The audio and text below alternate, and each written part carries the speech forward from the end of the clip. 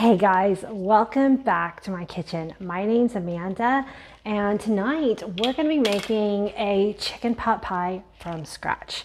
So I just made the the pie dough, and so I will link that video up ahead. And now we're going to make the inside of the chicken pot pie. So let's get cooking. All right, we're going to try a different angle. I normally have my camera on that side, but I figured I would try something different. Although I feel like my hair is going to be more in the way this way. I'm not sure why, but we'll see. Now that I've gotten used to talking to my left, I got to change it up a bit. But we never want to do anything to get ourselves stagnant, right? All right, so I'm going to get my skillet waiting for me. So I'm just going to put it on a medium right now. Just get it kind of preheated a little bit. And we're going to start with a chunk of butter. And oh, don't you worry, we'll be adding more. All right, so I'm going to start with half an onion. If you were making like a giant chicken pot pie, you could probably use a full onion, or if your onion was a lot smaller, but this is a pretty hefty guy. So this is a sweet onion. I like cooking with sweet onions, but a white onion would be perfectly fine. So my kids actually don't like chicken pot pie, so when they heard I was making this for dinner, I got kind of complaints and grumbles. They just don't know how lucky they are. But, okay, to be honest though, when I was a kid, I didn't like chicken pot pie either. I was one of those kids that liked all my, components to be separate on the plate, and casseroles were just not my thing. So I'm sure there's the people out there who know exactly what I'm talking about. Now, though, you'd be hard pressed to find a dinner I wouldn't like. I love trying new foods and different. I used to not like bitter things very much, but even now I'm starting to like bitter more than I used to. And sour too. Okay, so I'm just dicing this up fairly small so we can get it going. My butter is starting to melt. You can kind of give it another little rough chop after you got it into dices, because we're not worried about it looking pretty or anything like that. You just want to think about the size of the onion on your fork. Like if you're eating a bite, do you want that much to be onion when you're taking a bite of your pot pie? Probably not, so we're going to cut it a little bit smaller than that. Hey, and I'm not crying, so we're doing good here. Some onions just make my tears run like crazy. White onions, that's another reason why I think I like sweet onions more, because white onions tend to make my eyes cry way more than sweet onions. All right, so we're gonna add a little bit of olive oil. I want enough fat in my skillet because after we cook the vegetables down, we'll be making a kind of like a gravy sort of sauce. So tonight I'm going to be using leftover roast chicken, and I'll talk about that a little bit more in detail when we get to the chicken. But I made a roast chicken. You can see the recipe up there. And so I'm using the leftover meat to make this pot pie. I wish I had saved my gravy. If I had saved my gravy, I could just have added it to this, and it would have made the dish cook a little faster. And plus that gravy was really good. I've got a recipe for that too. Hopefully I remember to add all these recipe cards when I'm doing my editing. Anyway, but if you do have leftover gravy, this just is a really great leftover type meal. All right, let's go carrot next. So when you're adding in your vegetables, things that are going to take a little bit longer to cook, you're going to want to put in early so they have time to soften up. So, I probably should have done carrot, onion, celery, but I'm going to just cut my my carrot up into smaller pieces so it'll cook at the same time as my onion and my celery here. Now, another thing we want to think about is the color of our vegetables. We don't want them to be caramelized, so I'm going to keep my skillet at a low enough temperature that we get them to get translucent and soft. I don't think you can see into my skillet as well.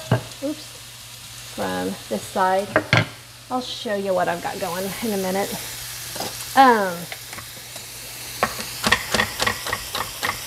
So here we go, dicing it up. Doesn't have to be perfect again, just any sort of which way, and get it in the skillet. It's really nice to cook and chop at the same time because then dinner can go a lot faster. So like I said, I just made the pie dough, and my method, I mean, if I wasn't filming, it would have taken me less than 10 minutes. It's very fast if you have a food processor, but if you're just nervous about doing a pie dough, definitely check out my video. But if you're just trying to save a little time, using a pre-bought pie dough would be perfectly acceptable too. Okay, so I want, oh yes, and I had already started my oven, so it's waiting on me. So I've got it at 375, and I don't need it yet, but it can just chill and hang out. So now that I've finished chopping my vegetables and I'm actively watching my pot a little bit closer, I turned up the heat because I want it to cook faster, but I still don't want it to brown, so I'm watching it, so if it starts to get too hot, I can immediately lower the heat down again. That's the difference between a gas and a glass top stove too. So if you're cooking on a glass top stove and you lower the heat, your pan isn't going to cool down as fast because the surface temperature of your stove is going to stay hot. So if you need to cool your pan down faster, you're going to have to take it off the heat. But when you're cooking on a gas top stove, if you turn down your heat, then it'll immediately start, cooling down your pan too. All right, so time for some seasoning. So I like to do salt and pepper, pretty generous amount of pepper. And a lot of times when I cook chicken, I like to use thyme. I think chicken and thyme go really well together. Squeeze, oh man, it smells so good. Okay, so squeeze your herbs, your dried herbs, so that way you can release their oils. And if you have fresh thyme, totally use it. Okay, so even though I put garlic in here, I'm going to put some garlic powder and some onion powder, just a little bit. I feel like it gets into the sauce more that way and gives the sauce some more flavor. So doubling up your spices into different ways. Okay, so this is turmeric powder. It's gonna actually turn our chicken pot pie a funny color at the end, but it's my secret ingredient when I make chicken pot pie, and everybody loves my chicken pot pie, and they're like, what is that? And it's just a tiny little bit of turmeric. Makes a really big difference. And turmeric is like amazing for your health and your joints. Now that much isn't going to do anything for you. I actually take a turmeric supplement every night. Not a health coach, not a doctor, look into it, but if you suffer from inflammation, then that is something you might want to consider. And you know what I forgot to do? Oh my gosh. Okay, I forgot to put my potato in. So normally your potato, I was telling you about the the order of putting in your vegetables. A potato would be something you would probably want to put in first because potatoes take a little bit longer to cook. But, we're really cooking here and mistakes happen in the kitchen. So if this happens to you, you just don't worry. You think about the size of your vegetable. So I'm going to make my potato pretty small because I don't want to leave him out. Also, speaking of inflammation, I have a nightshade allergy. Nightshade allergy is potatoes, peppers, and tomatoes are all part of the nightshade family, and they give me inflammation. But I'm finding that taking the turmeric supplement along with some other things is helping me manage it, and I can eat some as long as I just pay attention and don't have a nightshade with every meal every night of the week. So, okay, again, I walked away, so my stuff is getting kind of hot, starting to stick, so I'm going to stir it up here again. Nothing's getting too brown. We're doing good. Get this potato in quickly, and I'm cutting it a little bit smaller than I normally would. And I think I'm actually just going to use half of my potato. So that looks pretty good. All right. Now we're going to work on the sauce. So that's when I said, don't worry, we'll be using more butter, because in order to make a sauce, like a type of gravy or roux based sauce, you need fat and flour. So there's already some glistening of fat, but I just want a little bit more. I'm gonna let this melt, and then I'm going to sprinkle some flour on top. Here, let me give you a close-up of what we got going on right now. So as you can see, there's some glistening of the fat on my vegetables. And you can see it kind of, there's the butter, it's kind of pooling up. That's kind of what you want. You don't want too much, but you do need enough to coat your flour. You're gonna have lumps. Okay, so let me grab my flour. And I'm so glad. The other thing I did with my roast chicken the other day was make some chicken stock, because we are snowed in, and I haven't been able to get to the grocery store, and I used up the last of my boxed chicken stock the other day. So I made some homemade chicken stock in the Instapot yesterday, because I just had this feeling, because I always need chicken stock on hand. Hopefully we'll be able to get out to the grocery store tomorrow. So I'm just putting a couple of tablespoons of flour into this skillet, and now I'm going to get it nice and coated. You don't want to see any of the white anymore. Now, since I only had one roast chicken, and it was actually a pretty small chicken, I got a quart plus a little bit of chicken stock, so it's my precious. And it came out really good, because homemade chicken stock should gel up, and this is it's got that like kind of jelly texture. Okay. Oh, watch, see? Oh, this is really good chicken stock. Okay. That is so good. Talking about inflammation, I had no idea this is going to be a health show today, but I've learned a lot about joint pain over the years. The last 2 years I suffered, or before, I had really, really bad joint pain, and I started doing yoga. I've lost 66 pounds, and I tried to like up my nutrition and stuff. And homemade stock, when it's gelatin like this, amazing for your joints. Okay, so I'm gonna do a little bit more. This is actually making me want to make stock again. I used to make it all the time, and then I just kind of got lazy, because the stocks in the stores started getting to be a little bit healthier, but you know, without processed ingredients and things like that. So I haven't been making it from scratch anymore. All right. Oh, look at this. All right, so we're gonna add just a touch of milk, and I'm gonna grab my shredded chicken. Hey guys. Okay, so last night I made the chicken pot pie with what I thought was my roast chicken, but I just kind of like had a moment. And I had 2 bags of chicken next to each other in the fridge. This is the roast chicken that I thought I was going to put in my chicken pot pie. Then I also had a bag of shredded chicken left over from a previous meal a couple nights before. They were sitting next to each other in the fridge. And my brain did that thing where I grabbed the bag thinking it was roast chicken, and I just cooked with it.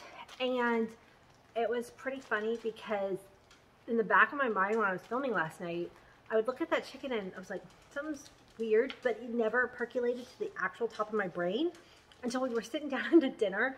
And I took a bite of the chicken and I was like, this is the shredded chicken. I kept calling it the roast chicken. So tonight I'm actually making the roast chicken into barbecue chicken wraps. I'm not filming it. It's not going to be a video. But I did want to pop on and tell y'all that I am crazy, but not that crazy. And so when you're watching and I'm not sure where I'm going to insert this clip, but when you're watching and you look at that chicken and you go, it looks like shredded chicken. It was. All right. Bye. All right. So as you can see, I really don't have that much chicken, but that's okay. We're going to add a splash of milk. I like to use whole milk. I actually drink raw milk, but when I cook, I use pasteurized because milk up here in Washington is raw milk is very expensive. And so if I'm going to cook it, I don't really want to use my raw milk. Okay, so now we want this to thicken. And here are some things I'm going to tell you about this chicken. Okay, so this was leftover chicken from, like I said, a roast that I made 2 nights ago. If you don't have this, you can buy pre-cooked, chunked up chicken.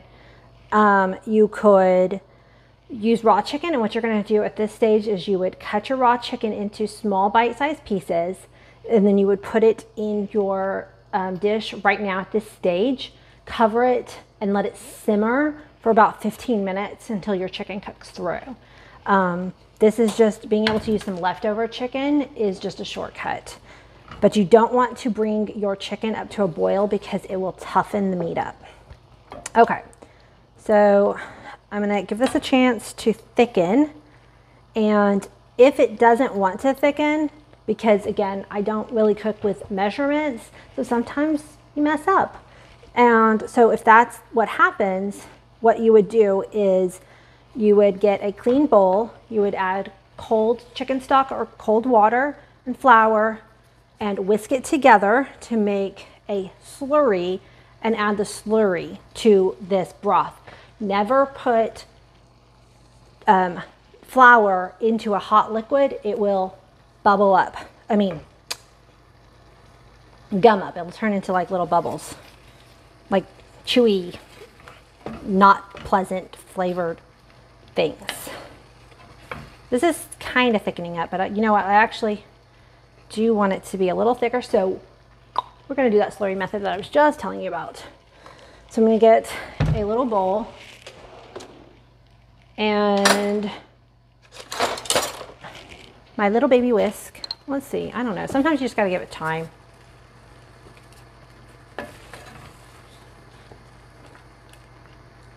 No, I want it a little thicker than that. Okay, so I'm going to use water just because my chicken stock is so thick it wouldn't be easy to whisk. You could also use a little bit of extra milk too. Just basically you want a cold liquid. And so I've got just flour and cold water. Whisk it till there's no lumps. And then pour it in.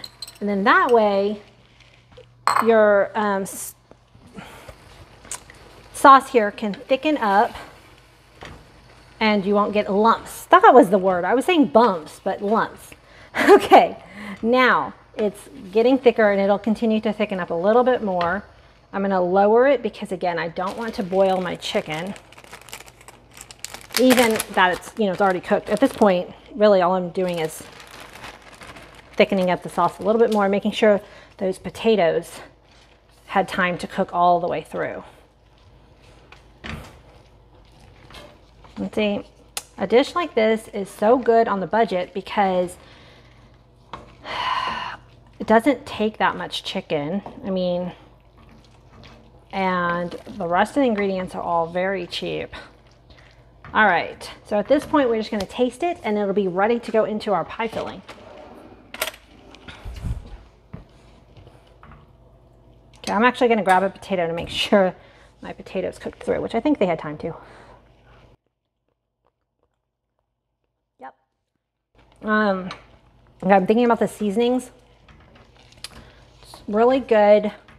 Feels like it's missing something, just thinking for a minute. Maybe a little extra salt.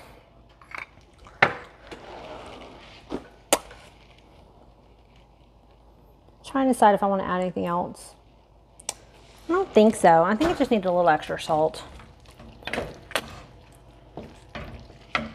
Maybe a little bit splashy milk. If you want to be a little bit more decadent, add some cream. But see, the turmeric turned it a golden color. So if you did not have that, and the potatoes can be slightly under because we are going to put this in the oven for like 30 minutes. So, yeah, that's all it needed was extra, just a little extra salt. It is good to go. It's so good. I'm going to roll out my pie dough and show you how to assemble and put it in the oven. So let me grab my dough out of the refrigerator and I'll be right back. Hey, so I'm back along with my pug and my kitty cat Magic, Pug Watson. Anyway, if you watched my pie dough video, which I will link down in the description box, the rest of this video is the same as the end of that video. If you have not watched the pie dough recipe, the rest of this video is me rolling out the dough and filling it with the chicken pot pie filling and showing you how it looks when it's all done. If you use your own pie dough from like a frozen one or something like that, then, follow the instructions on that pie dough for cooking your chicken pot pie. I want to say thank you to anybody who is watching, and I really appreciate it. And if this is where you check out, I will see you next time. And otherwise, continue watching if you'd like to see how to roll out pie dough and add your filling. Bye. All right, guys. So I have got my pie dough here. I've got a pie dish, and now I'm going to butter it. This is just a Ziploc bag that I was using for something else. And now I'm just going to use it, or you can just use the butter on your hands. And I'm going to smear butter. If you had the paper that the butter still came in, even better, but I didn't. So just using my Ziploc bag there. Okay, which is silly because I'm still going to get my hands dirty, or buttery, I guess. All right, because I want to make sure that my butter gets into my pie dish very evenly so that we don't have our pie crust stick and ruin the entire effect. Make sure you get it down here in the edge. All right, let me wash this off and we'll roll out our pie dough.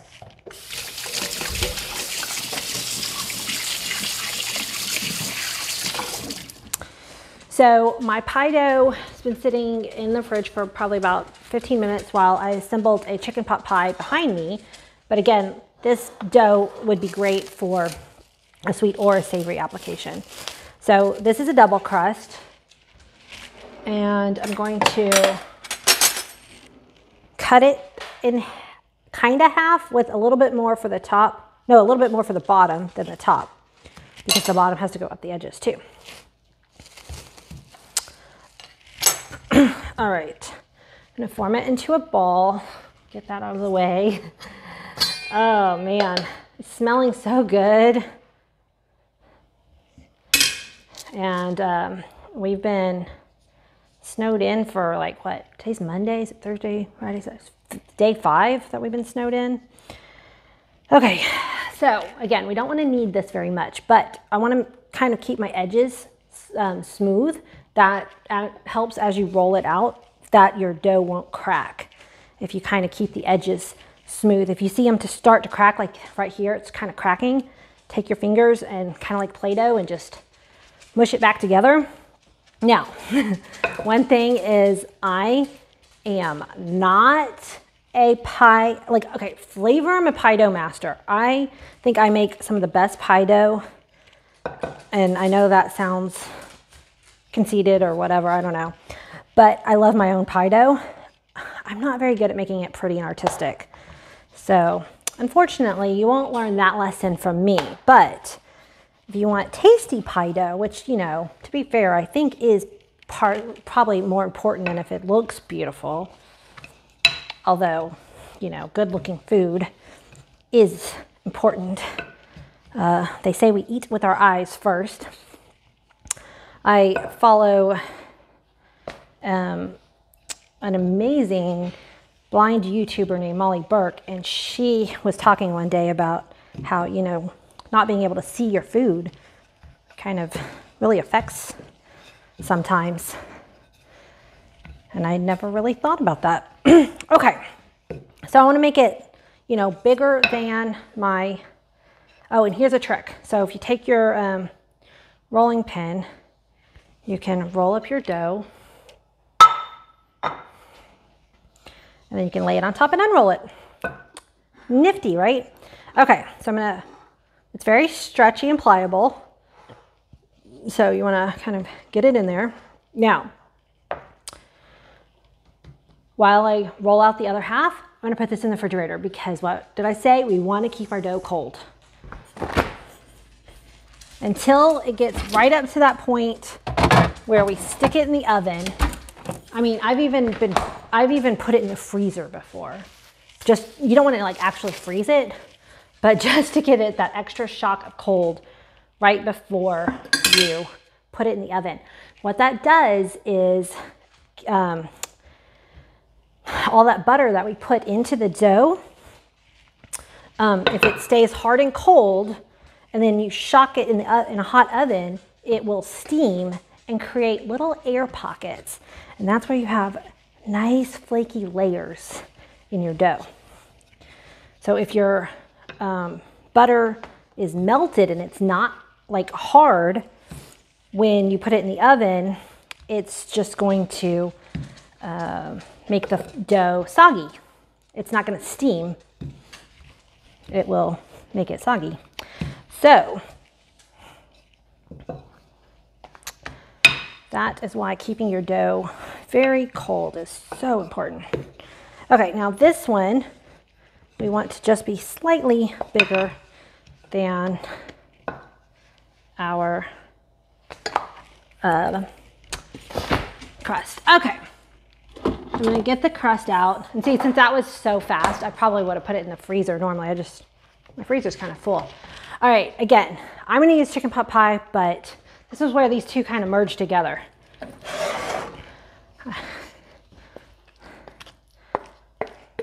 I don't know if I should use the same footage. I'm not sure how to do this part as a YouTuber.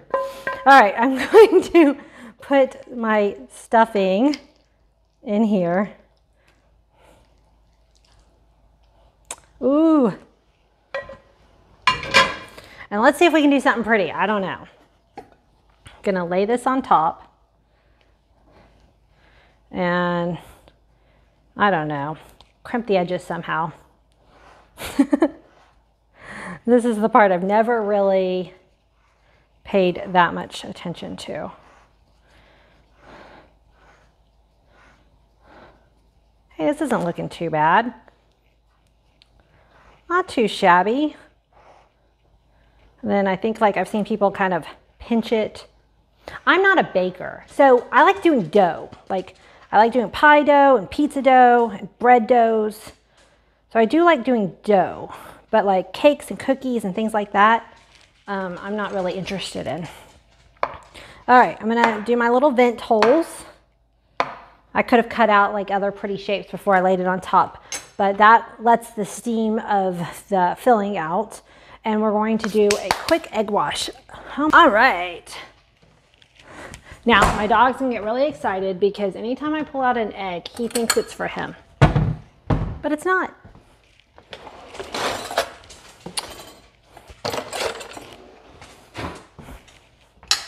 I love these little Corningware, no, not Corningware, Corelle dishes. All right. And then these little baby forks I got from IKEA. I don't know, I always find uses for them. They're perfect for whisking a single egg or They are great for pulling an olive out of the jar or, you know, certain hors d'oeuvres. Okay, so this we're going to brown. We're going to put this on the top of our pie dough, whether you're doing a savory or sweet one. And it will give your crust that nice golden flavor. Or not flavor, that look. I need to pay attention to my words. Yay. All right, so now we're gonna bake it. I've got it 375. I'm gonna check on it in half an hour and see what it looks like. Because this is a savory pie, see, aha. I've got these, it's like a big salt crystals. I forgot what they're called. My brain is not wanting to cooperate with me tonight. Anyway, I'm gonna sprinkle a couple of these big sea salt crystals on top of my pie. All right, so I'm gonna pop this guy in the oven for like half an hour, check on it, just really we're waiting until the pie dough cooks through because the filling's already cooked, and I'll show you the finished thing. Thank you so much for taking the time to watch my video. I know that you have so many things that you could be doing, and I'm glad that you came to my kitchen, spent some time with me tonight. Really appreciate it. And I also really appreciate if you would hit that subscribe button. That lets me know that you are enjoying my content, and it will let you know when I upload more videos. Y'all have a good night, and I will see you next time.